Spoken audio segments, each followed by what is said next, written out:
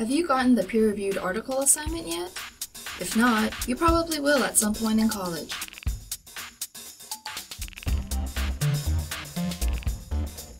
Why do profs ask you to find these articles?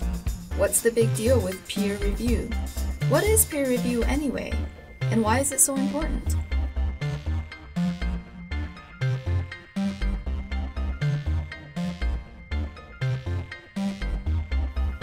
As you know, professors and researchers at colleges and universities are up to a lot more than teaching students.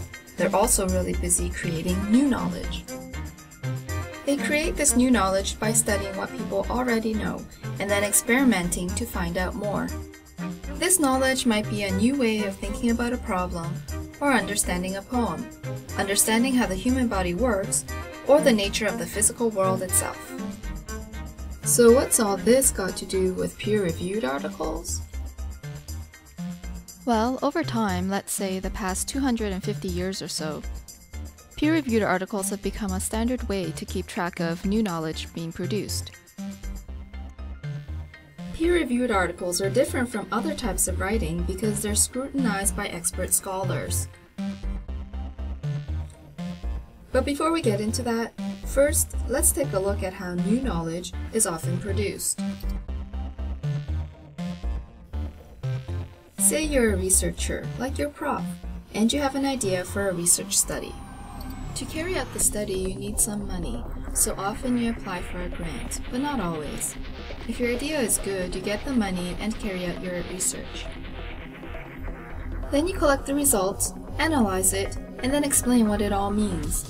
At this point, you likely attend some conference or meeting that's interested in your new knowledge, and there you share some of your results and get some feedback, informally.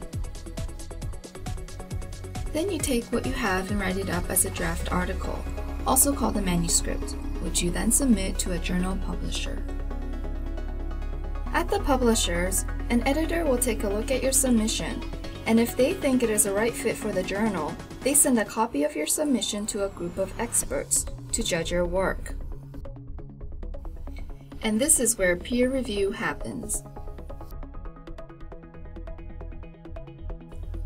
These experts are considered your peers because they're studying similar things as you, and hence the term peer review. They are also sometimes called referees, and so peer-reviewed articles are also called refereed articles. But these peers are considered experts because they've already contributed a lot of new knowledge themselves, and they've established a good reputation and tend to stay up to date on what's going on in their field. In this peer review process, they look at your submission and ask questions like, what is this new knowledge about? Is it interesting? Is it significant? What methods did you use to come up with it? Do you make sense? Are you logical? And most importantly, has this knowledge already been discovered by someone else?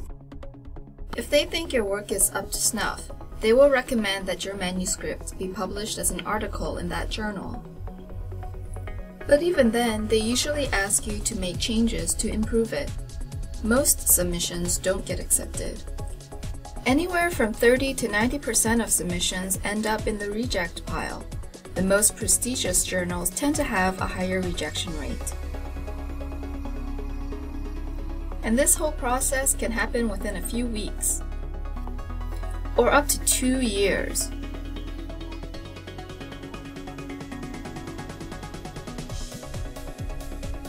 Once the journal is published, it is sent to a library that subscribes to it. And it usually is a library because individual subscriptions are way too expensive. From the library, students and researchers can find out about this new knowledge and develop an idea for a research study of their own. So let's recap. Peer-reviewed articles are an integral part of how new knowledge is created and shared. Peer review can also happen here when applying for a grant, and here when planning a conference program. Conference papers are also published and made available through the library.